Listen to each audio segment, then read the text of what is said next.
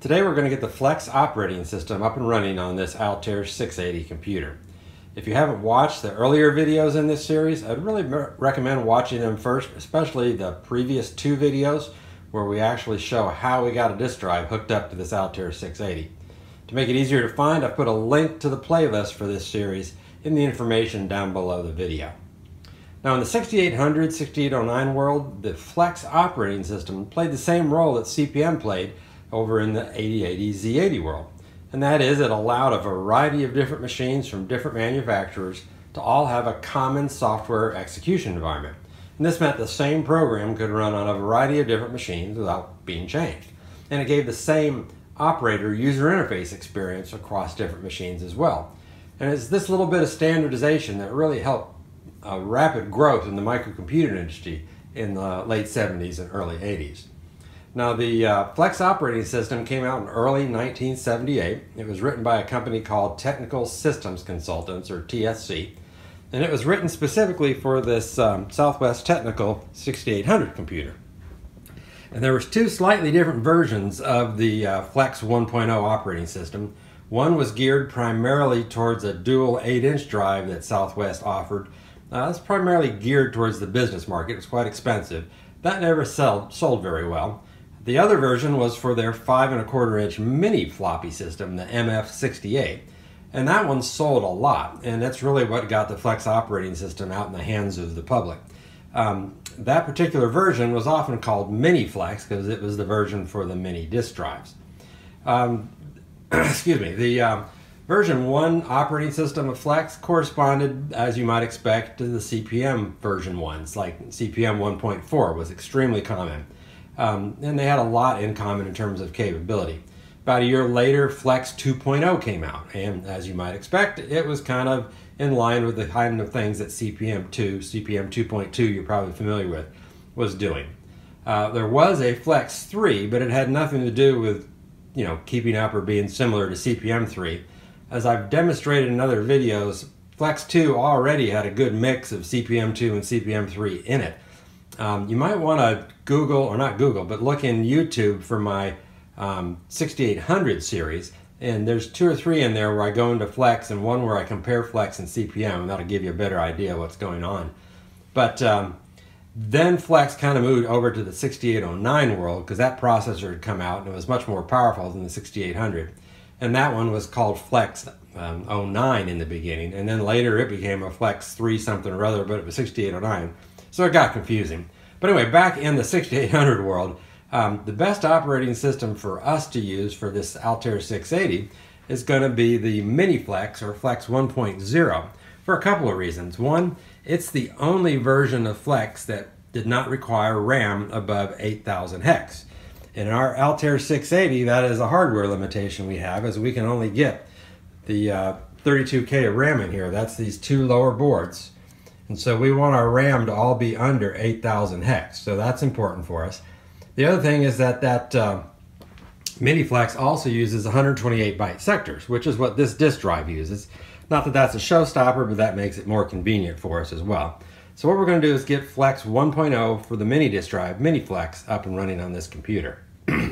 So now, as you saw, we had 16K of RAM in here, and we also have our UIO board here on the top. That's a standard board made by MITS for the 680, and it gives us our parallel interface through these 2 ports over to the disk drive. Now the reason a disk drive can be run with parallel ports is because this particular drive has a disk controller built inside it, and that allows this drive to be connected to almost any computer, even if the controller was never made for it, which is why this was such a handy solution for getting a disk drive working with this 680. Otherwise, there was never a controller made for the 680, as we went into in detail in other videos. So this was a good find to be able to have this disk controller, or disk drive, that we could actually use with the 680.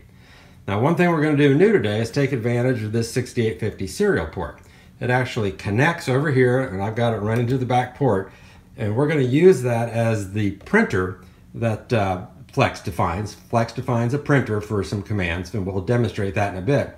You're going to want to stick around to the end of the video somehow, because the printer we're going to use today excuse me, is going to be this World War II Model 15 teletype. and it's just a pleasure, a joy to listen to and watch. It's kind of odd after watching the teletype and all the previous videos to think a teletype could be pleasant and soothing to listen to, but trust me, this one is. It's almost ASMR-like. I find it quite mesmerizing, but at least go to the end of the video and watch that if you don't want to watch the rest of it. That's going to be our system printer for today. All right, so that takes care of the introduction. Let's go ahead and take a look at how we went about getting Flex 1.0, which is mini Flex for the Southwest Technical 6800. Let's see how we got that ported over to the Altair 680 so that we could run Flex on this computer. Since Flex 1.0 was specifically written for this Southwest Technical 6800 computer, it wasn't really designed with the idea of porting it to other hardware to begin with. However, it was written in a well-organized way so that doing it is not that difficult.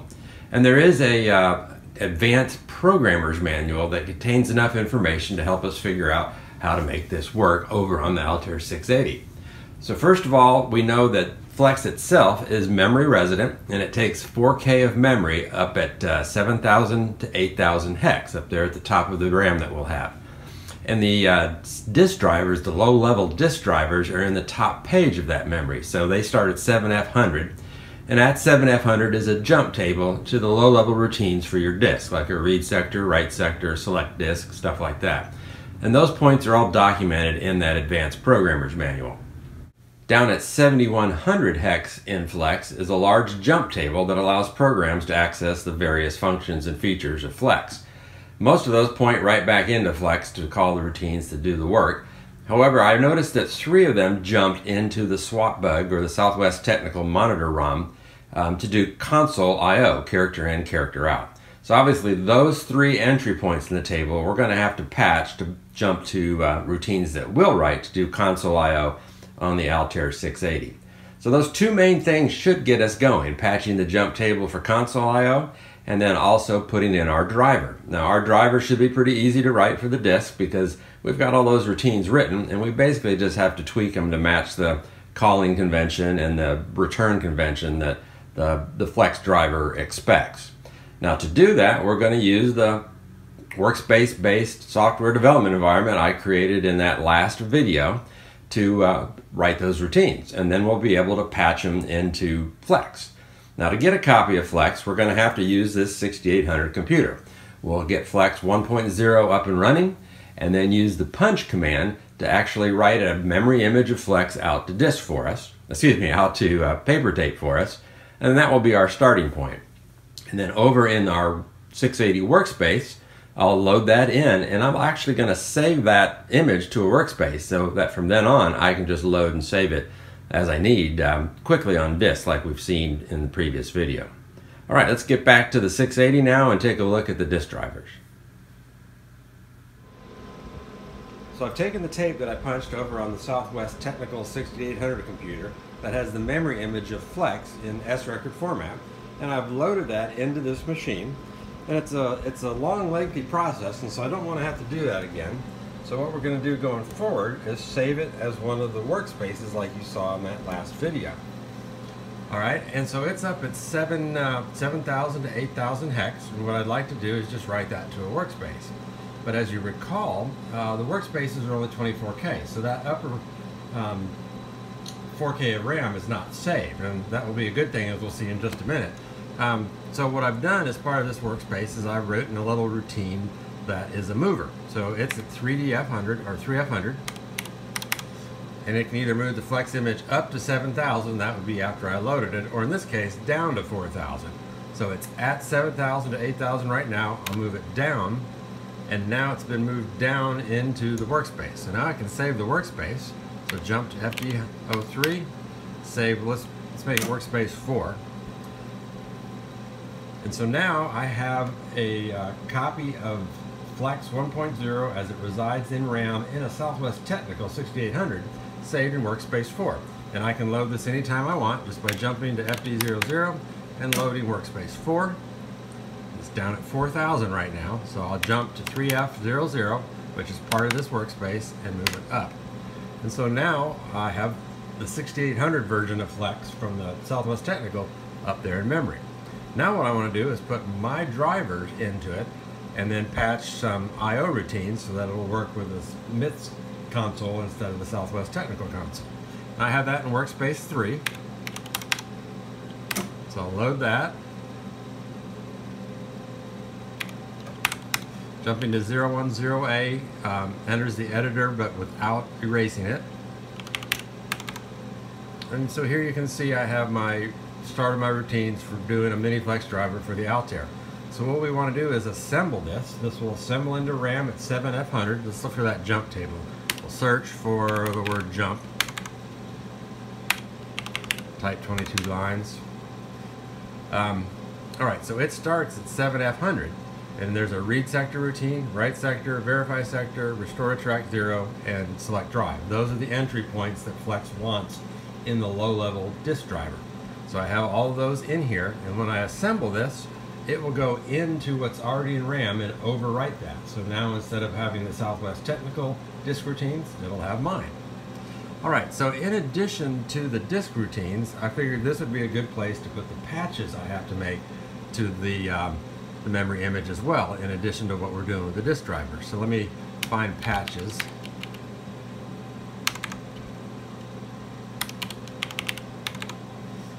Okay, so at 7109, remember I said the jump table is at 700? So there was an in-character routine that jumped to the SWAT bug. That reads the character from the console. So I'm going to have that jump to my own routine. Now it's going to be in a prom eventually, and we'll see that in a minute. And a jump to output character is at the next vector. That is doing output of one character, and we're going to go to our prom again that I'm writing. And then down a little ways at 136 is another output character. This is the one that gets moved in and out for whenever it wants to run the printer. We'll see that later. I've obviously already played with this. In the demo I'm showing you, I've already proven it works.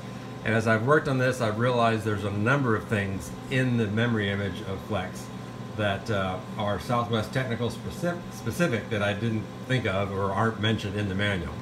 So for example, it checks the status of the console to see if something was typed while a program's running, and it actually goes and directly accesses the hardware to do that.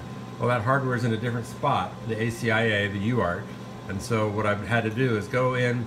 Basically what I did is I went in and I wrote a search routine to look for any address over 8,000. And when I found those, I realized I had something to fix. So the UART is up at 8004 in the Southwest Technical, so I had to put it where our ACIA is. This is pointing to F1000 where it is in our Altair. So there's two of those patches. And then there's also a patch where it checks to see if an ACIA is present. I had to patch that to always be true as well. Let's go to the next 22 lines. Alright, now the other problem I found is that it used the memory on the CPU board in the 6800 for stack. That's a little 128 byte RAM. And it's at A00, it's 8000 through A07F. And I don't have that in the MITS, and so I had to patch wherever the stack was loaded. So there's two places the stack was loaded, and I'm pointing it to basically at the very end of RAM, up at 7FFF, is pointing to the stack I'm using. And then also there was three places where the maximum sector mask and the actual compare for maximum sector and track were wrong. So we've gone from a 35 track disk with 18 sectors to a 77 track disk with 26 sectors. So here you can see I had to patch a new max sector, a new max track, and then this was a mask of 3F. I had to change it to 7F because the track numbers get higher. Alright, and then the last patch was the monitor command, MON. There's only two intrinsic commands in Flex. One of them is MON, and it just jumps back to the monitor. The address for the 6800 monitor in SWAT bug is of course different than the Altair 680, so I had to patch that as well. Alright, so in the end there was a number of things that had to be patched. It wasn't really made to be ported to other machines. If you left it on the Southwest and just did a different disk driver, it was just the disk driver code. But since I'm going to a different machine, there's quite a few things I ended up having to find. Alright, so let's go ahead and assemble this on the first pass. And again, when I assemble this, it's going to go into memory. I have the option memory set, so as when I assemble it, it will end up in memory. We'll take a look here, you'll see that go by. There's the opt-in, that'll put in the memory. And here we can see the entire routine coming up on the jump table here. Read sector, seek.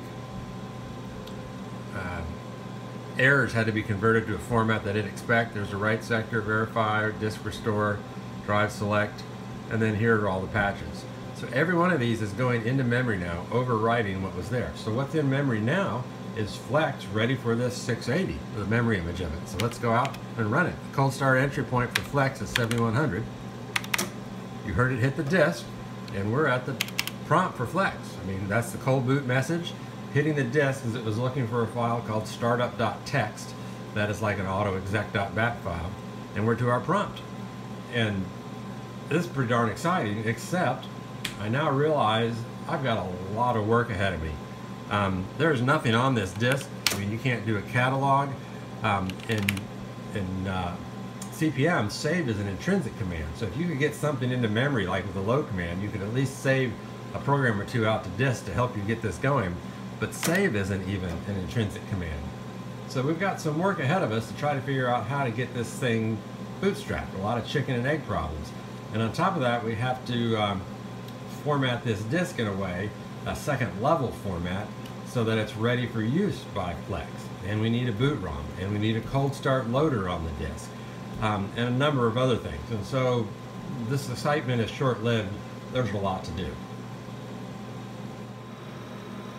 So even though I can now quickly load a Altair 680 version of Flex into RAM, jump to it, and see it up and running, I'm really a long ways from actually running Flex, where I boot it from disk and have Flex commands on disk that I can use.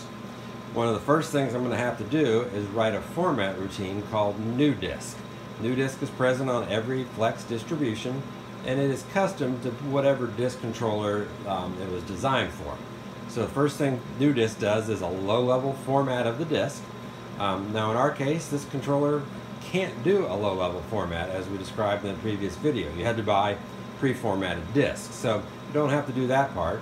The second thing new disk does is then go back and do a second stage format where it creates the structures needed by Flex in order to use the disk. Now the first 4 bytes of every sector are used by Flex to maintain a linked list of all the sectors that belong to a file, or all the sectors that belong in the free list of sectors.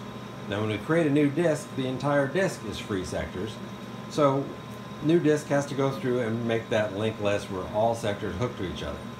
Now track 0 is a special case. Track 0 is used for a few different things. The first 2 sectors on track 0 contain the cold bootloader. The job of that is to go out and load Flex from a file in the file system into RAM and then jump to it. So Flex is actually a normal file on your disk that you can look at and copy and change if you want. CPM, if you recall, actually had the CPM image on the boot tracks just as a binary image ready to load until CPM 3. And then finally in CPM 3, to give themselves more flexibility, the CPM image was actually a file out in the file system like Flex is doing here already. So that is a bit more difficult to do, but it is a more flexible solution. Now that cold bootloader is loaded by a boot prom. So we're going to have to write a boot prom as well that goes out and loads sectors 1 and 2 and jumps to them so that the cold bootloader can then go out to the file system and load Flex, and which in turn then can run and we're up and running. Except then we have to figure out how to get all of the Flex commands and files onto the disk. Because Flex by itself really can't do anything, because virtually every command other than, like I showed you, the monitor command is loaded off a disk. It's not intrinsic. So we have a real chicken and egg problem as to how to get files onto the disk as well. And we'll address that in just a bit. Alright, so the new disk routine is what I did first, and I could run, excuse me, and I could run that from our workspace concept. And in the end, new disk is a program on the disk, so it runs under Flex. So what I would do is load the Flex workspace, and then load my new disk routine, and let it format the disk with the Flex required structures. Along with writing the bootstrap loader to sectors 1 and 2, it also creates a system information record in sector 3. That's where it points to the start and the end of the free list and tells you how many sectors are in it. And then the remaining sectors on that track are all part of the directory. And those are hooked together with their own linked list. So that all has to be created by new disk. So once I did that, then I could write to it. And it's new disk's job to write the cold bootloader out to the disk, and so it did that as well. Of course, I had to write the cold bootloader, but the cold bootloader, there is a example given, and the one you write for your own system is very close to that, other than the actual sector read-write routines. And same with new disk, you can use a lot of the code that they give in the sample one. Still a lot of work, but it's not like you're starting from scratch with no hint of what to do. And at that point, I was ready to start writing files to the disk. But the question is, how on earth do you write a file to a disk? You can't even run the save command because it has to be on disk as well. So the trick I used there was the fact that you can create something called user commands that are in memory. And so I took the save command in memory over on the Southwest Technical, punched it to tape as an S-record file, and then brought it over here to the Altair, loaded it into memory, and then punched in the bytes to tell Flex that it had an intrinsic command called save, and pointed it to the real save command that I put into memory. Then I was able to use it to save itself. So in the end, those steps I just described put one file out on the disk called save.command. And at this point, anything I could get into RAM, I could then save to disk. So the first thing I did was go ahead and save the Flex image out to disk. I think I called it dos.sys. That's a fairly common nomenclature for that. And then the question is, how do you get all the other files on there?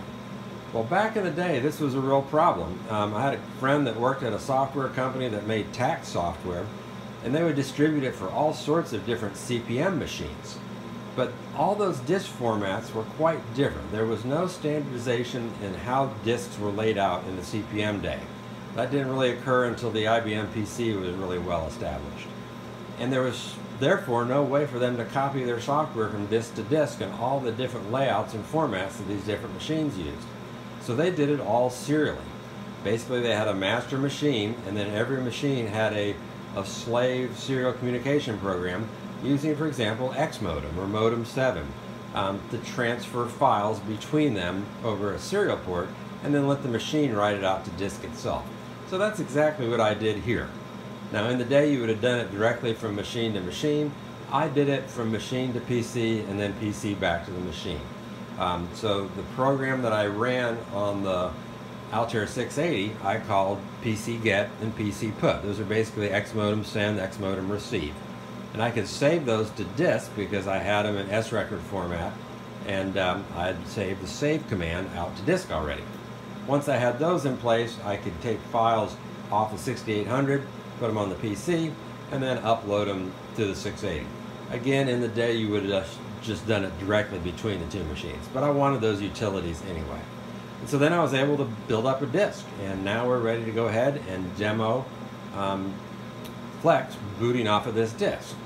Now, this video's gotten kind of long, so I think what I'm going to do is just go ahead and cut this off here, and we will start the next video just booting and demonstrating Flex on this 680.